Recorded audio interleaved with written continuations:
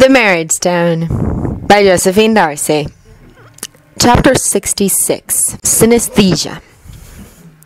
Draco had joined the study group in Gryffindor Tower, and despite the strange fog in his brain, Harry had to smile as he entered the room. He doubted he'd ever get used to the sight of the elegant, blonde Slytherin amongst all that red. Neville was still nervous around the boy, but Dean and James didn't seem to mind his presence. Lavender and Parvati liked having yet another boy to flirt with, though their attentions were lost on Draco. Around the Gryffindors, he didn't do much to hide the fact that he was utterly smitten by Charlie. They all greeted Harry as he entered. Despite the fact that the sixth years had claimed the common room for their study session, there were dozens of other students crowded into the room. Harry could feel all their eyes upon him as he joined his friends near the fire. He resolved to ignore them, and he gratefully sank down onto the couch between Neville and Dean. There were dozens of books spread out on the coffee table, along with parchments and quills. Most of the heaviest books were in front of Hermione. Despite this, there seemed to be very little actual studying going on. The newspapers were still making their rounds, and the topic of discussion seemed to be the events in the Ministry. Despite the lockdown, word had spread about what was going on. Afternoon special editions of the paper had been filled with bits and pieces of news, along with wild speculations. Photos of armed Muggle soldiers in the streets around the hidden Ministry building had caused all sorts of reactions, and everyone was second-guessing what Lucius Malfoy might be up to. When Severus and the others had told him that it was possible that Lucius Malfoy might be seeking a future alliance with him, Harry hadn't known what to think. Was he just supposed to forgive the man? After what he had done to Remus, he wasn't certain that was possible. He tried to have Remus euthanized. He knew he should be focusing on the bigger picture, but right now it was difficult to focus on anything. I just don't see how it's legal, Hermione was complaining, directing most of her words toward Draco. Draco just shrugged. He's been talking about a return to the old ways all my life, but I never thought it would actually happen. Can he do that? Hermione asked. Just take seats by dueling. She looked at Harry for an answer. Harry tried to remember what Dumbledore and the others had explained to him that morning. The haze in his mind wasn't making things easy, but he did his best to force his way past it and organize his thoughts. Apparently, without a minister in power, the Ministry reverts to some older form of government where such things are illegal. But that's... She shook her head and glared at Draco. A return to the old ways.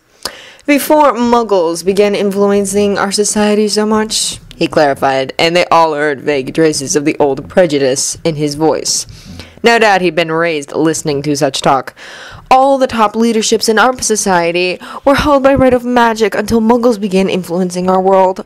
Someone got the idea of holding elections, and before we knew it, our government was being run by bureaucrats instead of warriors. It's called a democracy, Hermione informed him. He just shrugged his shoulders. Democracy and elections are what gave us a minister like Fudge. And you think we'll be better off with your father? She scoffed. I didn't say that, Draco protested. But sometimes things fall apart, and the only way to fix them is to go back to the beginning. So Lucius Malfoy is just going to snap up as many seats as he can?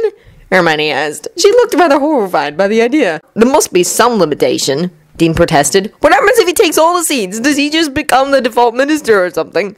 He can't, Draco replied. There must be at least 12 members of the Wizengamot in session at any given time for it to be legal. It used to be made up of 12 inner council members, led by a 13th member called the Chief Warlock. All spots earned by right of magic. The outer council was made up of 20 to 100 lesser members, which were either elected or appointed. 12 Inner Circle members and a Chief Warlock? Hermione frowned. That sounds like the same structure as Voldemort's Inner Circle. Harry noticed passively that everyone in the room cringed at Hermione's words, and it took him a moment to realize they were reacting to the name Voldemort. He had the sudden urge to start giggling and barely managed to suppress the impulse. The fog in his head thickened. There was a time when that was the message you-know-who stood for, Draco began, only to be stopped when a dozen mistrustful glares were turned toward him. He glared back at all of them just as fiercely. "Don't look at me like that," he protested. "It's in the history books.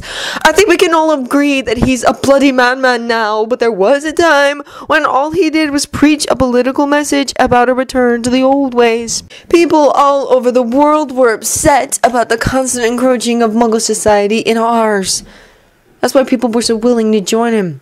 "People like your Aunt Bellatrix," Neville asked angrily, showing some of his Gryffindor backbone for the first time in a long while. A number of Gryffindors in the room began grumbling in agreement. Several 7th-year students had moved closer to the group and were eyeing Draco mistrustfully now. Draco's blue eyes hardened to stormy gray. "I'm not responsible for my aunt's behavior." Neville set his jaw stubbornly. "Sounds to me like you're happy about this return to the old ways." "Back off!" Ron suddenly growled, and Harry saw Draco flinch at the sound. But one look at Ron showed that he was glaring at Neville, directing his words towards the Gryffindors. The look of surprise on Draco's face was almost enough to make Harry start giggling again. "He's one of us, remember?" Ron informed Neville and the others. "He stood beside us and defended Harry." Ron's words seemed to strike home, for the glares vanished, and Harry found himself blinking in surprise. That's right, he told himself. Draco had been there yesterday, hadn't he? He couldn't help but think he ought to say something himself, but Ron appeared to have things well in hand. Even the 7th years backed down in his words. Harry smiled faintly. He was too tired to think clearly anyway. Hermione, however, huffed in exasperation. "Can we get back to the conversation in hand and leave the testosterone in the Quidditch locker room?" she demanded. "Oi!" Katie Bell called out from where she was sitting with some of the other 7th-year girls. "No! Girls on the Quidditch team too!" Her comment prompted a lot of good-natured teasing from the other students. Hermione rolled her eyes in annoyance. "I just want to know what happens if Lucius Malfoy tries to take all the seats on the Wizengamot." "He's not likely to be able to take all the seats," Harry told her, remembering something else Dumbledore had told him.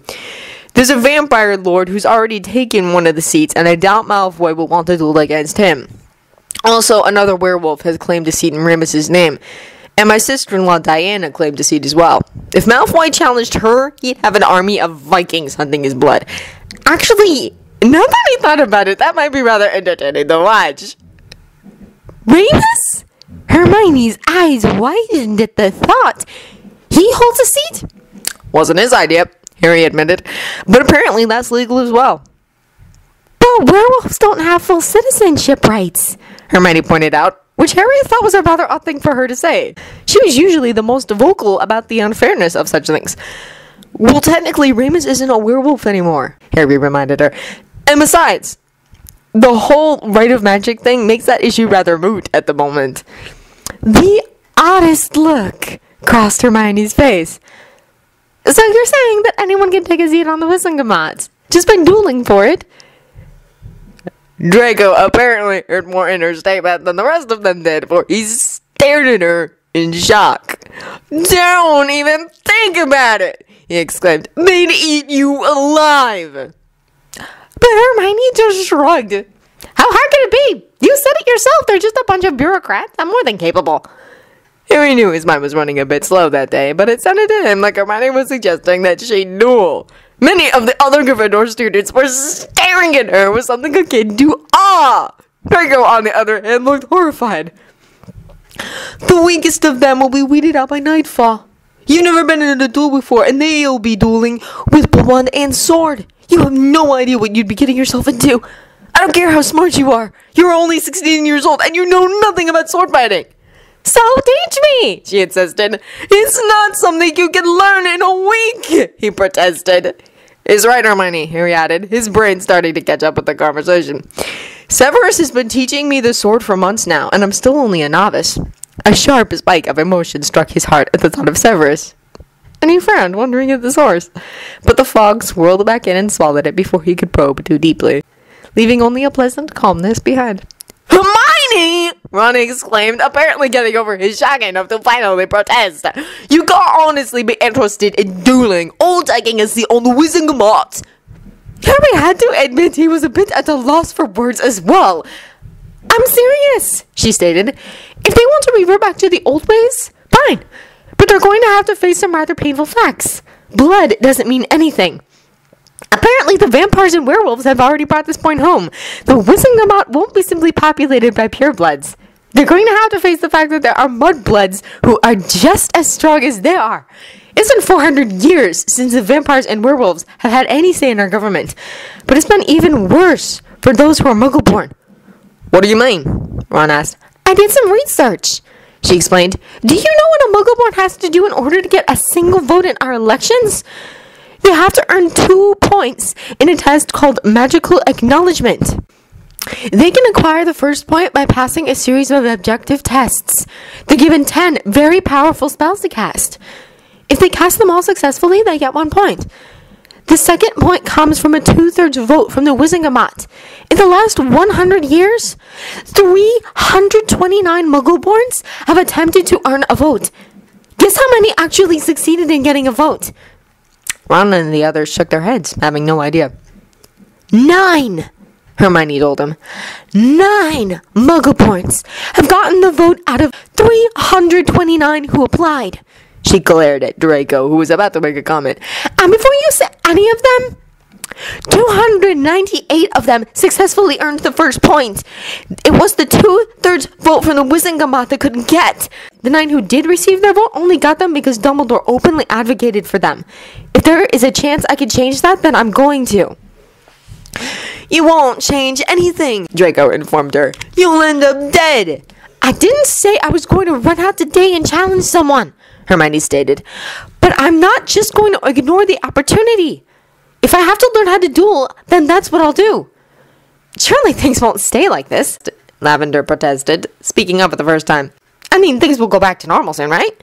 They all looked at her, but no one answered. Why doesn't Harry just fix everything? Dean cut in, looking somewhat exasperated by the rather political turn in the conversation. I mean, you could just, He waved his hand vaguely. Harry frowned. Arbitrarily start dictating laws and changing a form of government that has been in place since the time of Merlin? He suggested. Dean grinned. Exactly! While I'm at it, why don't I also outlaw homework? Harry suggested. There were numerous cheers at the suggestion from all the other students eavesdropping on the conversation. Harry just groaned at the response. So, I guess this means you're not up for our idea of writing this essay was officially approved by Harry Potter at the top of all our papers, huh? Seamus asked. Just think of the look on McGonagall's face. Harry just smiled. That was the thing about Gryffindors. The more things changed, the more they stayed exactly the same. Harry looked exhausted by the time he returned to their quarters that evening. Severus had watched him closely at dinner. The Gryffindors all looked riled up about something, caught up in a heated debate about the current political situation at the Ministry. But Harry was largely silent through most of it, merely listening and watching the others talk. The boy opted to turn in early that evening, heading to the bedroom immediately after dinner. Normally, Severus never entered the room while Harry was preparing for bed. He usually waited until he was certain the boy was asleep, granting him at least the illusion of privacy before following him to bed. But this night he only waited until Harry had left the bathroom, dressed once again in his preferred Muggle pajamas. The boy was still putting his clothing away and arranging his book bag with tomorrow's books when Severus gathered up his own nightclothes and disappeared into the bathroom. He went through his nightly ablutions as quickly as possible, deliberately only wearing his pajama bottoms and foregoing his nightshirt. It was the way he preferred to sleep, but over the last 8 months he'd intentionally worn a nightshirt to bed in an effort to make Harry more comfortable with his presence. Despite the scars marring his body, tonight Severus wanted Harry to see his bare chest, and more importantly, the heartstone that hung around his neck. He stared hard at himself in the bathroom mirror, a well of nervousness bubbling inside him. Such an ugly face, he thought to himself, even if Harry did like his hair. For the first time in his life, he found himself wishing he looked more like his younger brother, Julius. He had very little to commend himself to a young man like Harry. His past lovers had been attracted to his power, or to his intelligence. But Harry had never appeared to place much value on intelligence. And as for power, well, he could hardly lay claim to that anymore. Harry had all the power he needed. And Severus, it seemed whatever powers he did have belonged to the Dark Lord, which left him with a what? A nasty temper, a sarcastic wit that very few people appreciated, and an excessive knowledge of potions, which was certain to rank high with the Quidditch-obsessed Gryffindors. He knew his body was well formed, at least. That was something he supposed, though the scars littering his skin were far from pleasant to look at, not to mention the fact that they practically screamed his Slytherin heritage. Gryffindors liked a good fight as much as the next person, but they didn't collect trophies of the blood sports they participated in the way Slytherins did. The scars could hardly be a point in his favor. His gaze moved to the Heartstone lying against his bare chest. He found it ironic that he could face down elder demons and Death Eaters without even hesitating. But this action he was about to take had him panicking. He'd been wearing the Heartstone for months, hidden from sight. The idea of admitting to that left him feeling uncomfortably vulnerable. It said far too much about how he felt, and it was a particularly sentimental thing to do. He could think of a dozen different people who would laugh themselves sick at the idea of Severus Snape doing something so utterly sappy.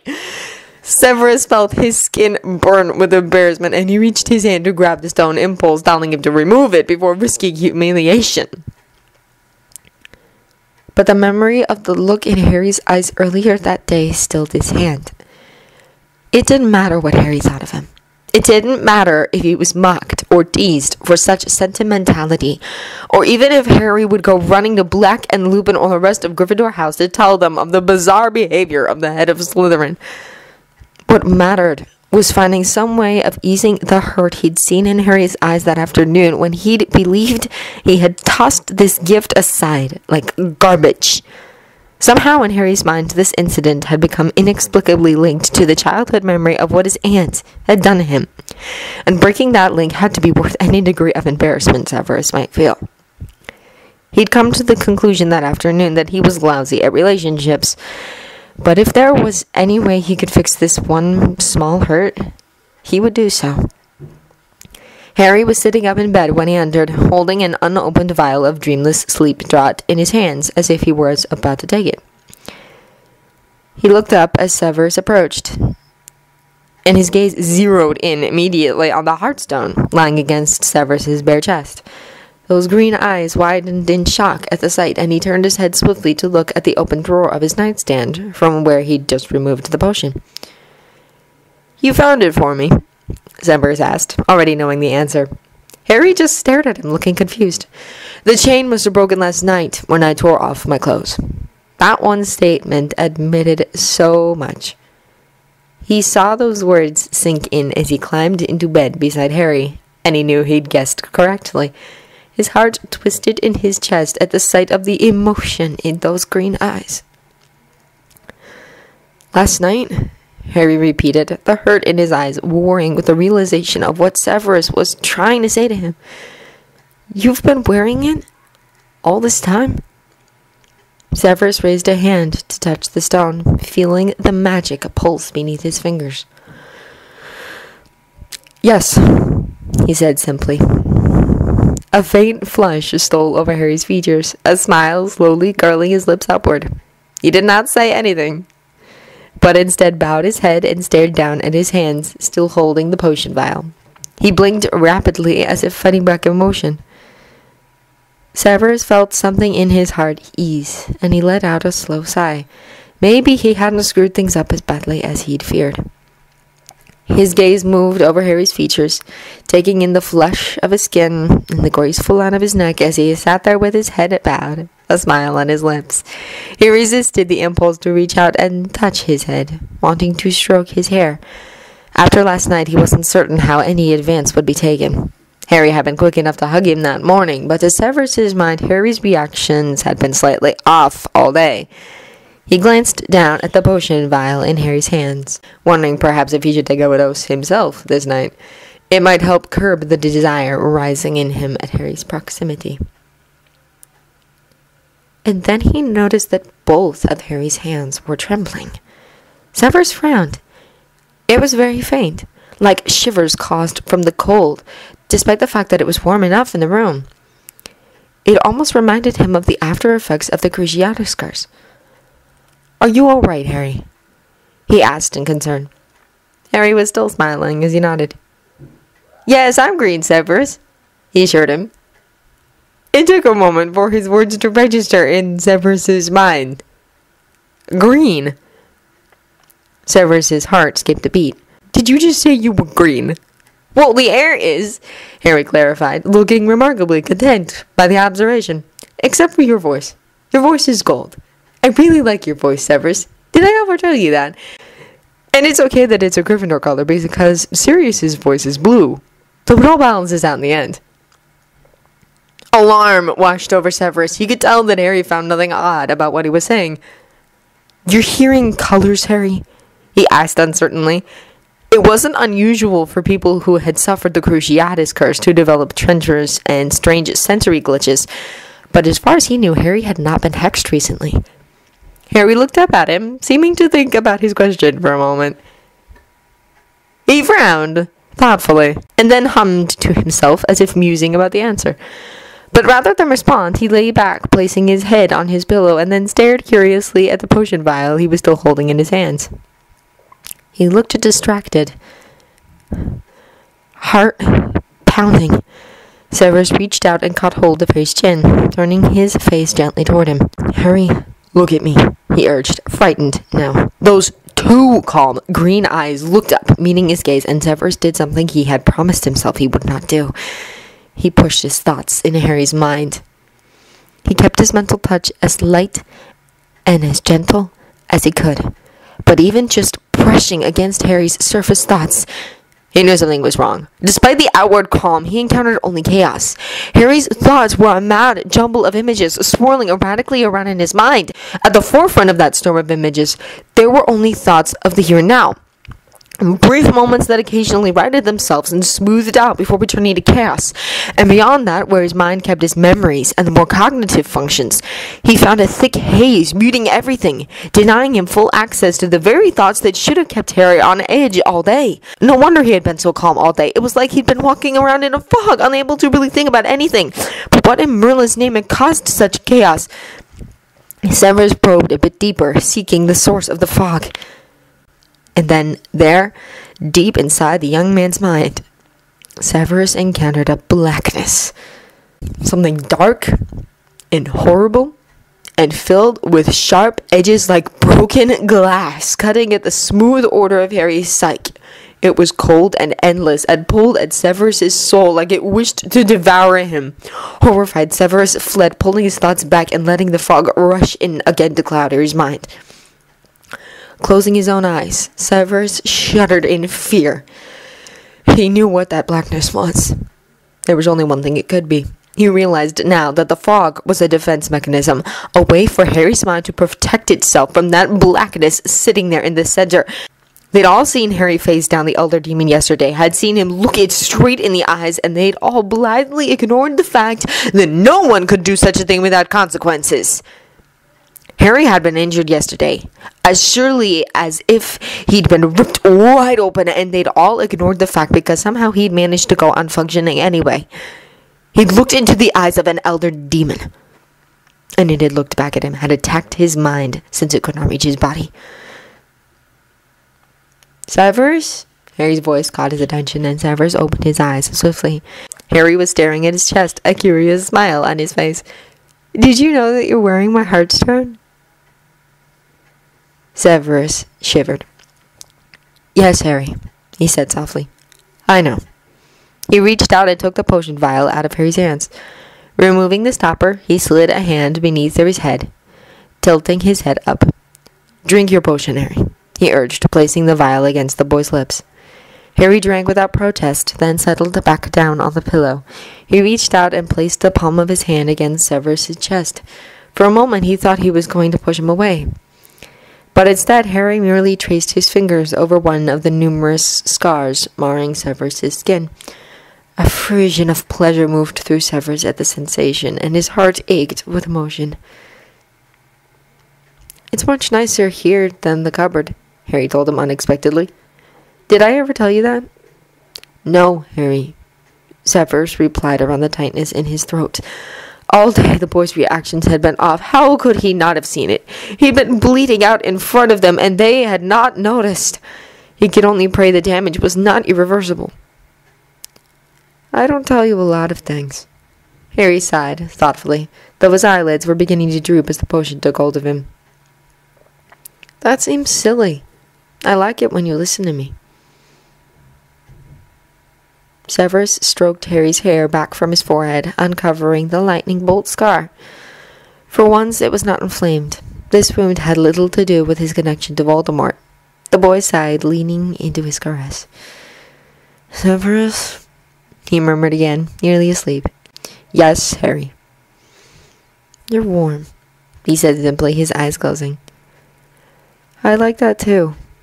His heart hurting. Severus chose to take that final statement as an invitation. He laid down, moving closer to Harry and wrapping his arms around the boy. Closing his eyes, he followed Harry into a restless sleep, his own thoughts haunted by the realization that there were some things he could not protect the boy from.